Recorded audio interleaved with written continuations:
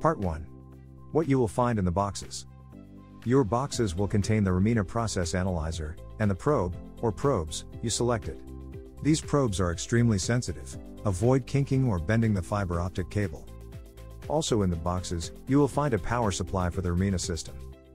A bag will contain the keys, including the master control key to use the system, and the remote interlock connection jumper.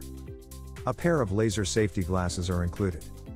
It is important that you read and understand our laser safety guidelines before setting up or using the Ramina system. The peripherals included will be a mouse, keyboard, monitor, HDMI cable, and a quick start guide. The quick start guide will get you up and running in minutes. Part 2. Setting up the Ramina system. Insert the master control key into the laser control slot. Turn the key to the on position. Plug in the remote interlock key and install the ball probe. The fiber optic cable is extremely sensitive. Do not kink or damage the cable. There are two plugs on the end of the probe, collection and excitation. Plug the collection and excitation cables into the corresponding plugs on the instrument as marked. Remove the dust caps from the probe plugs, ensuring you do not touch the end of the fiber optic cable. Store the dust plugs in a safe space. Unscrew the plug cover on the instrument to reveal the lock system. Put the dust caps back on the cables when you remove them from the system. Plug the HDMI cable, keyboard, and mouse into the system. You can plug these into any of the 3 USB ports.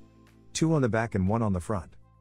Attach the power supply to the Ramina, ensuring you line up the flat side, and plug it into the nearest outlet. Attach the power supply and HDMI cable to the monitor. You are ready for Raman. Part 3. Turning the Ramina system on and completing your first scan. Press the power button. You will hear the fan and the display go through a startup screen. It will take about 5 minutes for the analyzer to be configured and run at the proper temperature. There is a software interlock for the Ramina process analyzer. You must enable the laser before you can take your first scan. A series of system status indicators are on the left-hand side of the screen.